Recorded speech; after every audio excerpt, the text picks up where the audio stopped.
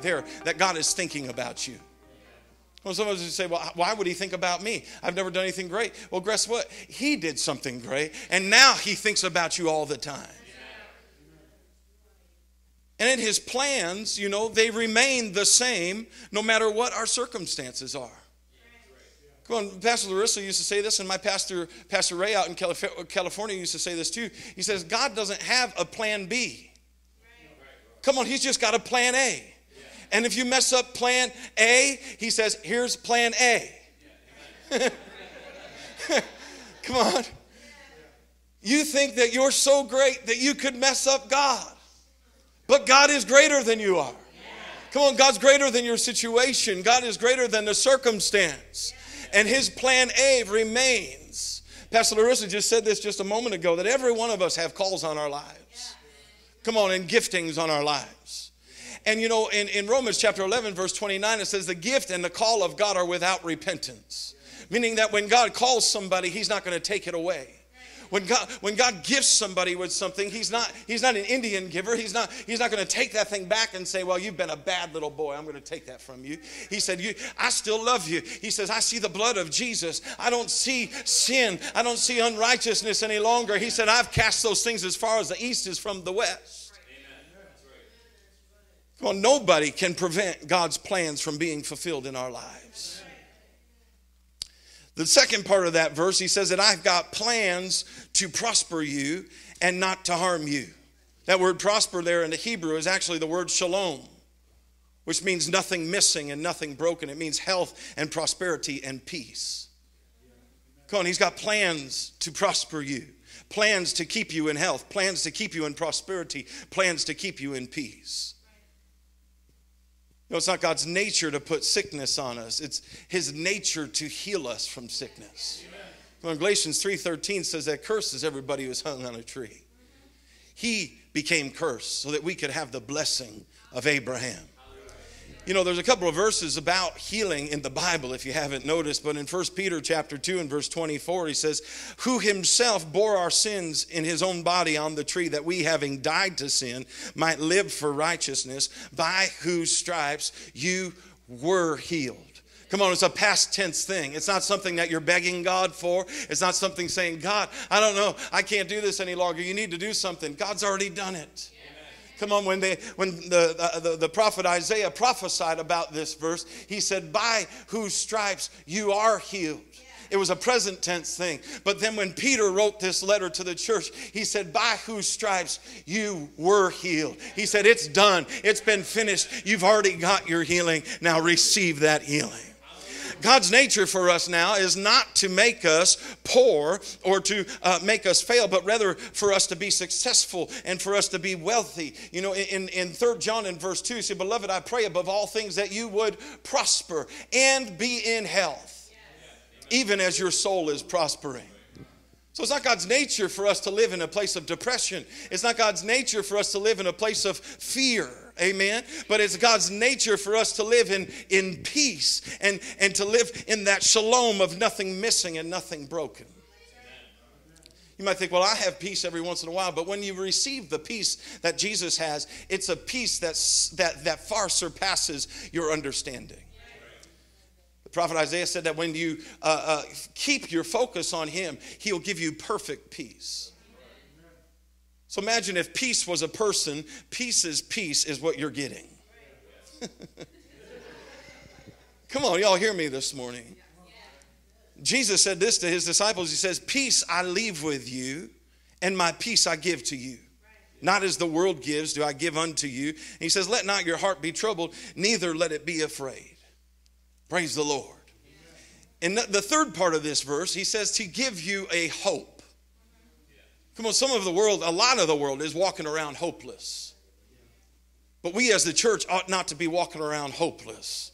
We have a hope that when we hold on to this hope, come on, he said that you're not going to be ashamed. You're not going to be ashamed. The word hope in the Hebrew literally means a cord or as an attachment, an expectancy or an expectation or something that you long for. So what are we longing for? You know, I encourage you, I don't know what it was, maybe last week, not to give up on your dream. It's about time that we start dreaming again. Come on. That when you rejoice, you start to begin to dream again. It's time to start dreaming again. It's time to start thinking about and longing for what God has for you, having a joyful, confident expectancy. Remember, the last part of this verse says that he would give you a future. So in the Hebrew, this word means that it's our posterity. It means those who come after us. Come on, it's not just you and about what God has for you in your lifetime. It's about what God has for your kids. It's about what God has for your grandkids and your great-grandkids and your great-great-grandkids if you're still around. Come on, somebody. In the Proverbs it said that a good man leaves an inheritance. Come on, for his grandchildren. Or for his children's children, which are his grandchildren. So this future, God has a definite future for us. But wrapped up in that future is our children, it's their children, and it's generations to come. I'll go over to Ephesians chapter 2. Y'all doing all right? Yeah. Ephesians chapter 2 and verse 10. He said, "For we are his workmanship, created in Christ Jesus for good works, which God prepared beforehand so that we should walk in them." Now we just saw that God had plans for us. God has a future for us. He's thinking thoughts towards us. And here the Apostle Paul writing to the church at Ephesus and says, listen, God has things that he has created and prepared before you were even anything. Come on, before you were nothing, or when you were nothing, he has already prepared something for you in this time. In the Amplified Bible, it says, we are God's own handiwork, his workmanship. We're recreated in Christ Jesus, born anew, that we may do those good works which God predestined or planned beforehand for us, taking paths which he prepared ahead of time, that we should walk in them. And then he says that when we're walking in them, it says in parentheses, he said, living the good life which he prepared and made ready for us. Aren't you thankful that God has made some things ready for you? Aren't you thankful that God has prepared some things for you? That we're his workmanship. I remember teaching one time about this verse, and you know, if you've ever done anything where you've actually put your hands to something, or maybe now it's on a computer and you've designed something on a computer, you don't just throw that thing in the trash after you're done with it. You go and you show everybody, look what I did. Look what I made with my own hands. This was nothing before I started. You know, when a potter is spinning that wheel and he takes a lump of clay and turns it into a beautiful container or a vase or a pot or whatever he makes, that's just amazing. Not everybody can just sit there at a potter's wheel and turn that lump of something into something. Most of us, we probably press that pedal too fast and it go flying across the room, right? But they know what kind of pressure to put on the pedal. They know how to use their hands to mold these things. And God knows how to use his hands in order to mold you, to make you exactly the way that he has created you to be. Come on, there's some things that he's prepared for you that meanwhile, in the molding process, he already sees what the next step is. He says, I need to mold this thing into them just a little bit so that they'll be prepared for that next step.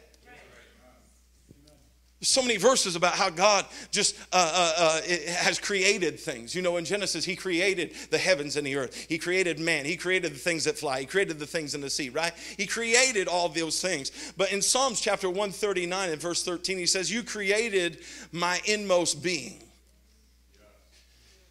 You knit me together in my mother's womb. I praise you because I'm fearfully and wonderfully made.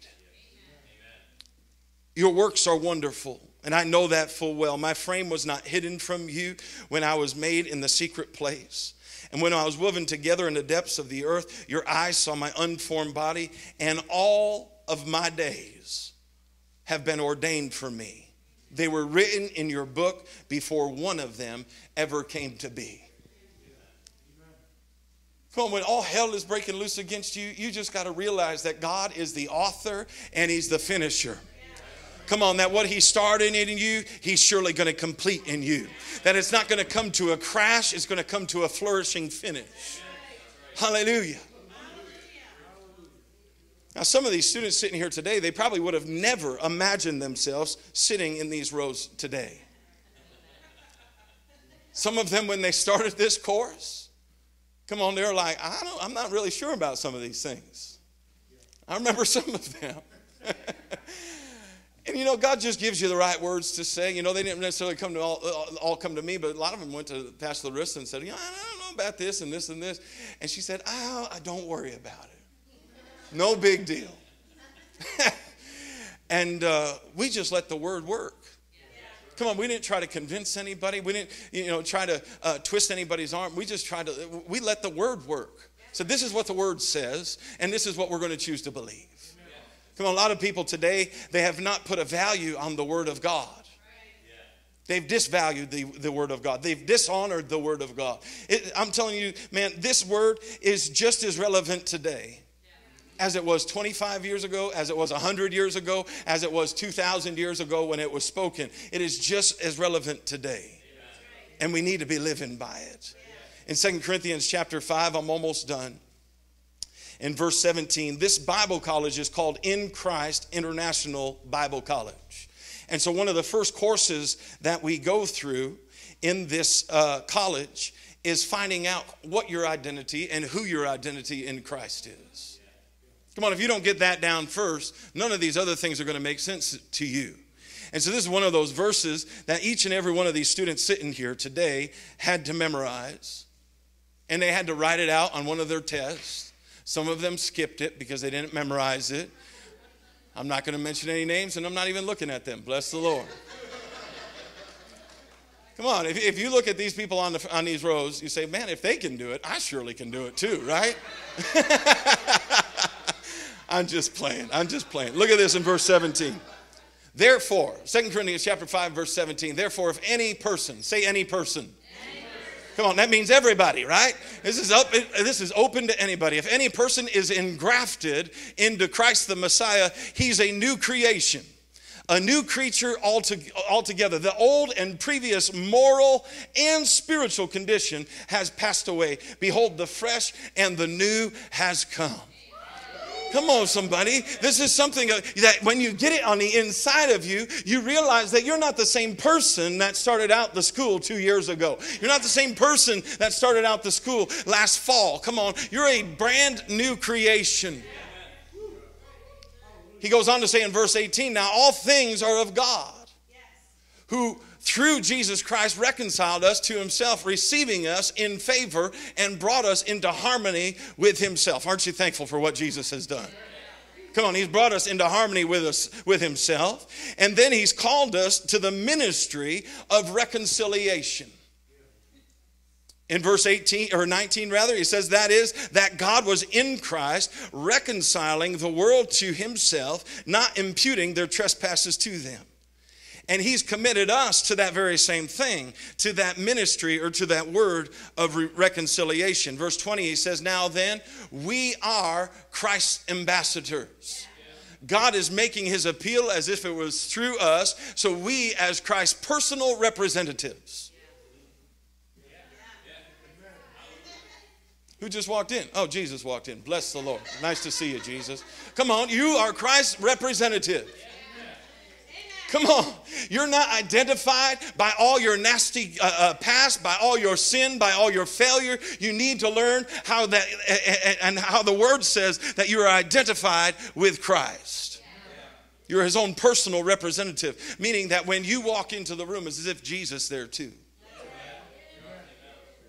And Paul also said that we are the fragrance of Christ to God. Come on, when we walk into his presence, when we start to sing out praises, he said, look at Jesus. Look at all these little Jesuses just singing their praises out to me right now. Come on, he sees Jesus on you. In verse 20, he says, we are ambassadors. As though God were pleading through us, we implore you on Christ's behalf, be reconciled unto God. Now in verse 21, he says, now he has made him who knew no sin, which is Jesus, to be sin for us, so that we might become the righteousness of God in him. Come on, you are the righteousness of God. You are the righteousness of God. You know, there's nothing that you can do to take away the righteousness of God. There's nothing that you can do to improve upon the righteousness of God. It is a perfect gift, and it's yours right now. The Wade translation says this about verse 17. He says, so if anyone becomes united with Christ, he's a fresh creation. The original conditions have passed away. Mark, they've been replaced by new conditions. I guarantee you that each of these students sitting here today would say that they are not the same person that they used to be. Come on, there's been a radical change on the inside of them. Amen. Come on, it's not just on the inside of them. You can see it on the outside even. They conduct themselves differently. They talk differently. Hopefully they smell a little different. Praise the Lord. Come on, your identity now in Christ is not received by a sense knowledge. You know, so many people just say, well, I want to read this book and I want to read that book and I've just got to learn more about this. You know, Timothy said that there's people that are always learning but never coming to the truth. Come on, we ought not to be these people that are just always learning, and never coming to the truth. We need to be learning, but we also need to be receiving by revelation knowledge. Come on, when you receive this by revelation, everything that Paul received was by revelation. He saw Jesus on the road to Damascus, and he received abundant revelation. Come on. You know, we saw just a little glimpse of revelation that the disciples received, pretty much marking Peter when he said, you are the Son of God. You're the Messiah. And Jesus said to him, well, flesh and blood hasn't revealed this to you, but my Father who is in heaven. So he didn't get that by reading a book. He got that from being in God's presence.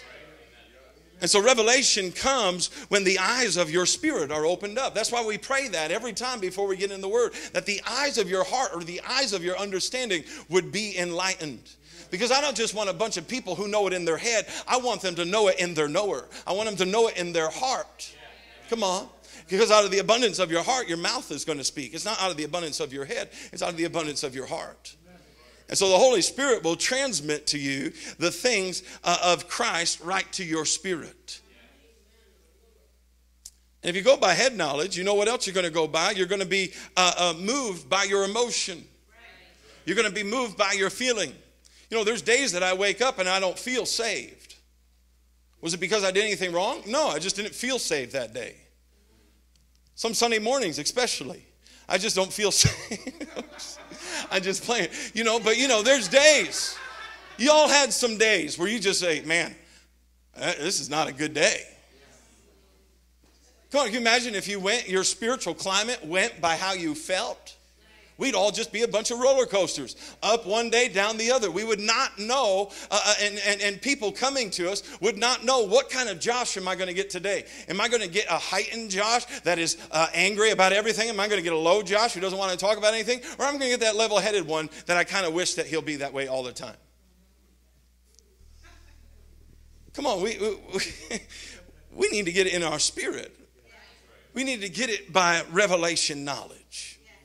And so when you go by head knowledge or your senses or your mental assent, the Word of God will lose its effectiveness and will lose its power.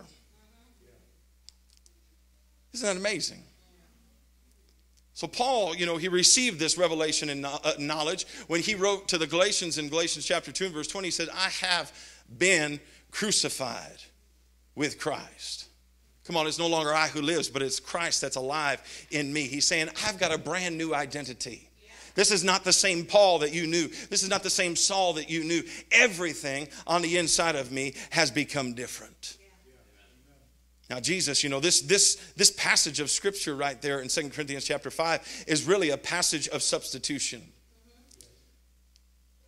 Jesus became our substitute so that everything that he did it to the credit of your account. He did it to the credit of your account. Now, I want to just charge the students here, graduates, in 1 Timothy chapter 4, verses 1 through 5. He says, I charge you therefore, Timothy, which he spoke, Paul's speaking to Timothy, but I'm going to speak this to you today. Before God and the Lord Jesus Christ, who will judge the living and the dead at his appearing and his kingdom, preach the word. Don't preach your feeling. Don't preach your emotion. Don't preach your opinion. Preach the word. Be ready in season and out of season. Convince, rebuke, exhort with all long suffering and teaching. And look at this in verse 3. He says, for the time will come. I believe we're in this right now. That they will not endure sound doctrine. But according to their own desires, because they have itching ears, they will heap up for themselves teachers. And they will turn away their ears from the truth. And they'll be turned aside to fables. He said, but you, young Timothy, you students, be watchful in all things.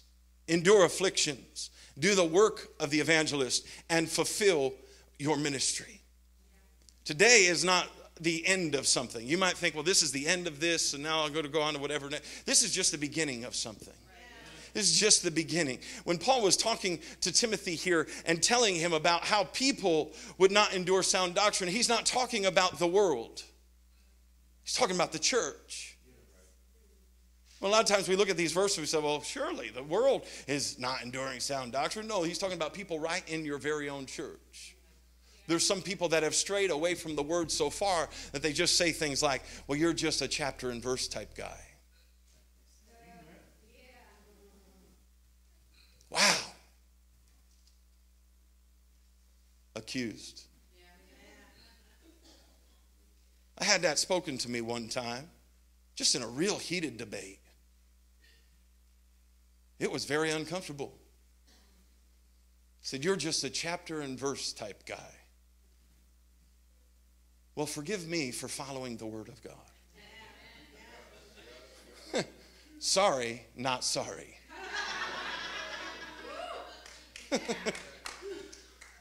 Come on, they will not endure sound doctrine. He's talking about people who have been in church for 50 plus years, 25 years, 10 years. People who are leaders in the body of Christ, that they will fall away from sound doctrine. That's why he encouraged him to preach the word. I believe that really in the essence of that verse, he's saying, preach the word only.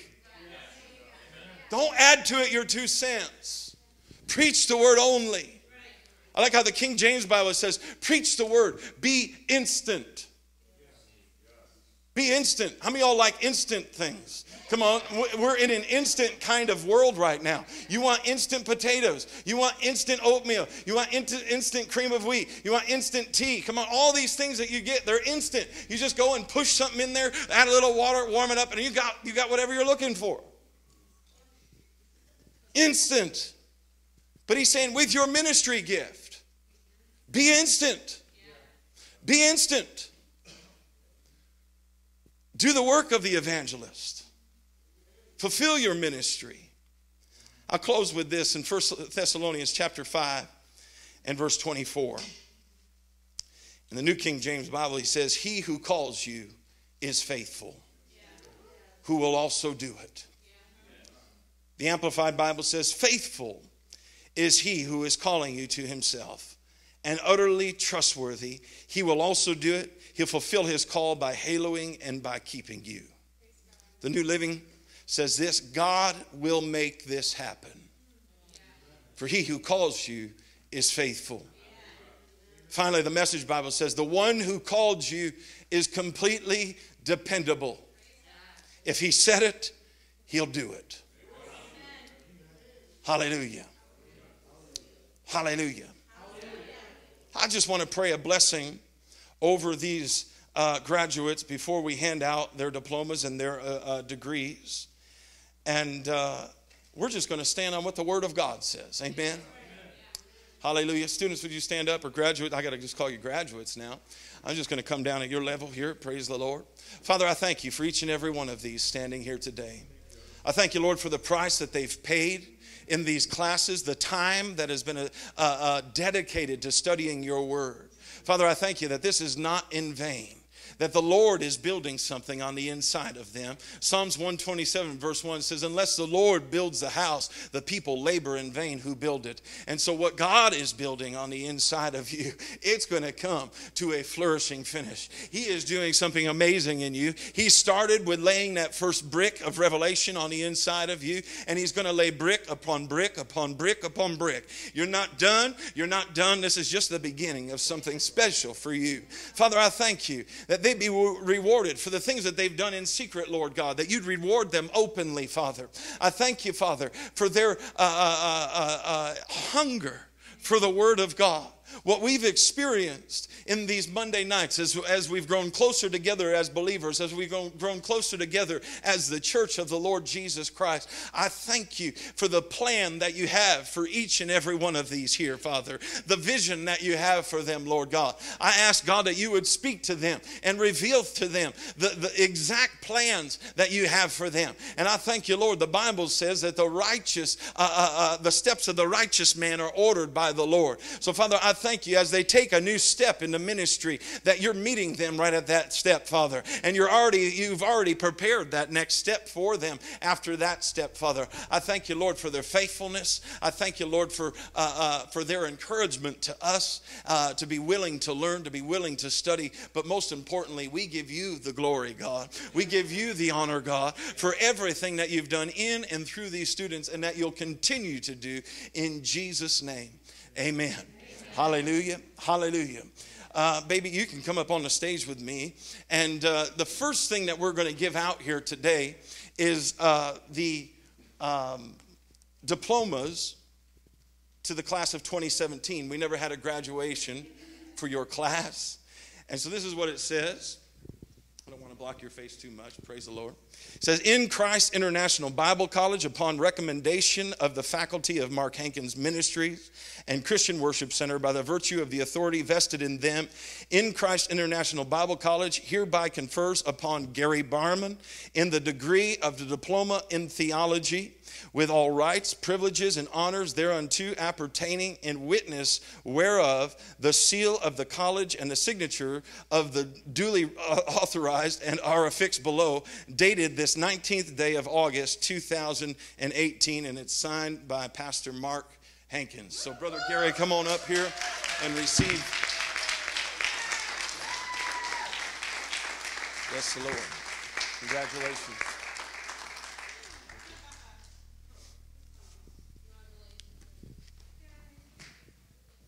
This is the same diploma, but this one says Jessica R. Brush. So come on up, Jess. Diploma in theology. God bless you. The next one says, let's see here. Drum roll. No, I'm just kidding. Joy Pierce. Diploma in theology. Congratulations. God bless you. And finally, the end of the 2017 class, Devin C. Smullen, degree of diploma in theology. God bless you, man. Love you, brother. Proud of you. You may be seated. Now, for those of you who don't know, there's a couple of different options in this college. If you don't want an associate's degree and you just want to study with the students, you can also do that. And you would get I'll tell you what it says right now. It says that this would be a Bible Institute first-year certificate in theology. So this is what it says. In Christ International Bible College, upon the recommendation of the faculty of Mark Hankins Ministries, by virtue of the authority vested in them, in Christ International Bible College hereby confers upon Bobby Lindsay in the degree of Bible Institute first-year certificate in theology, with all rights, privileges, and honors thereunto appertaining, in witness whereof the signatures of the duly authorized officer is affixed below, dated this 19th day of August 2018. Praise the Lord. Give it up for Bobby. Thank you so much. God bless you. Now, if you would like a certificate in theology, here's the deal. You just got to show up on Monday nights. You read the material, and you don't even have to take tests. Praise the Lord. So the pressure is off and you can still get something for yourself. This one is a Bible Institute first-year certificate in theology going to Mary Ann Reppenhagen.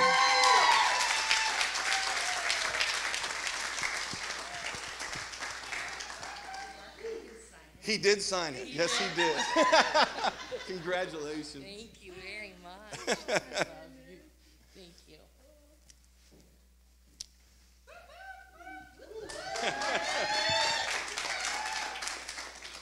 Now, this is the graduating class now that we're honoring of 2018.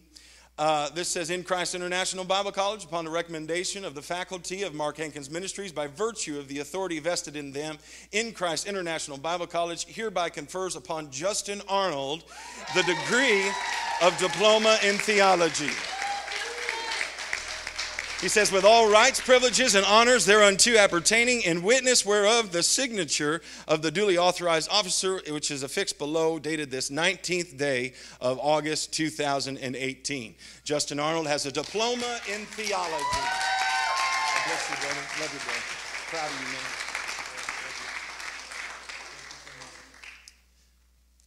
man. And then, Justin's beautiful bride-to-be, Mary Emily Podwerney, come on up. This is the degree of Diploma in Theology. Congratulations. Great job. There you go. Give that first year a hand. Now this says in Christ International Bible College right on the front. And this is for an associate's in theology. Y'all remember what I read before? It says the same thing. And this one is going to Brother Gary Barman, associates in theology. God bless you, brother. So proud of you. God bless you. Hallelujah.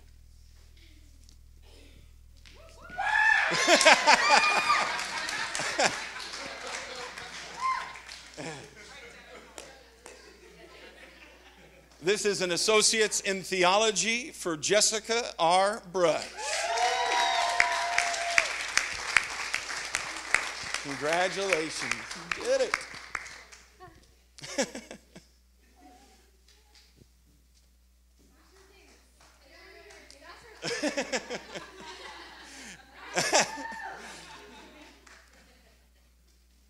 This is an Associate's in Theology for Miss Joy Pierce.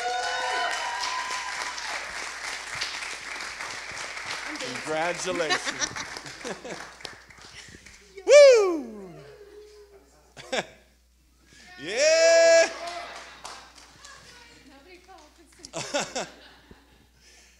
And finally, this is an Associate's in Theology for Devin C. Smullen. Congratulations, man. Proud of you. Will you all give them one big round of applause, all the graduates? They have to stand up and do their tassels and throw their caps. Oh, you want to tell them to do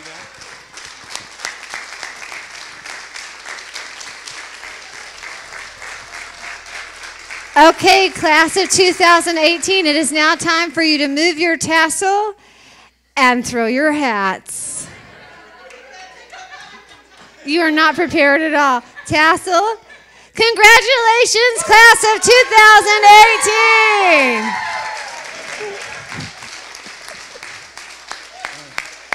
You want to close the service? Praise God. You guys may be seated. It's nice to celebrate. The word says to honor where honor is due. Amen. Amen. So you say, why would we spend our Sunday morning service doing that? Because it deserves it. It deserves a place. And so we're just so thankful that you were all here this morning to be part of this with us. And don't get jealous. If you want to do it too. Amen. Amen. You can do it. You're well able. You're well able. Maybe it's not this, but it's something else that the Lord, as you're faithful to Him, He'll honor you. What you do in private faithfully, the Lord will reward you in public. Amen. So it may not be a Bible college. It might be a business venture. It might be something different. But if you're going to do faithfully what the Lord's called you to do, he's going to reward you and honor you publicly just like this. Amen. We never want to leave a service anytime without giving people an opportunity to know Jesus. You know, the reason that these people are so excited and dancing on the edge of the stage in their nice robes, these beautiful robes, is because they've gotten to know Jesus intimately. Not just as somebody up in the sky, but as a friend, as a brother, a savior, a comforter, a counselor, a teacher, a standby. Amen. It's not a religion. It's the person of Jesus Christ, who the word says is now our brother. We're joint heirs together with Jesus Christ, anyone who's received him as Lord of their life. And just with every head bowed and every eye closed this morning, this is your decision this morning. Only you can make this choice. Nobody can make this choice for you, and it doesn't have to be a gamble. You don't have to say, well, maybe, I'll do good enough things by the time I die that, the Lord will know I'm a good person and he'll just take me in. The word says that you simply have to receive a free gift. By using your mouth and praying a prayer, you receive a free gift, and that gift changes your nature. You can't do enough good things to be righteous. You simply become righteous because Jesus is righteous, and you say, I'm going to receive the free gift of righteousness that Jesus paid the price for me, and then God's going to come in and he's going to change my nature, and he's going to call me a son or a daughter of God. And then you have the inside change, and then you get to start learning about how the outside's supposed to look. It's an inside-out transformation. You don't have to do anything to get that free gift except for simply receive it. And you receive it with the words of your mouth. So right now, in this very instant, you can make a decision that changes your eternity. It's more important than anybody you marry, where you work. It's more important than what house you live in, what state you live in, how good your hair looks. It is the most important decision you'll ever make in life, and it takes you 30 seconds to make, and it changes the course of eternity for you. If you haven't prayed that prayer, or you don't know that if you died right now, heaven would be your home, I just want you to slip up your hand, and we're going to pray that prayer together. Amen? Amen. Nobody looking around. This is a decision between God and man. And you just have the courage to slip up your hand and pray this prayer so that your life would be changed forever. Amen? Or maybe you just say, I need to rededicate my life to God. I haven't been serving him. I know him. But my heart has been hard, and I haven't been listening to his voice, and I want to make a change. I want to make a decision to walk with him, not just know that he's the Lord. And if that's you, slip up your hand. We'll pray that prayer together this morning. Amen. Just let's repeat after me. Father God, I thank you for your son, Jesus. I thank you that he died. He rose again for me. Thank you, God, for setting me free, filling me with your spirit, washing me white as snow, taking my life and doing something with it. I receive your perfect love, and I thank you for loving me. I love you, Jesus. In Jesus' name, amen. Amen.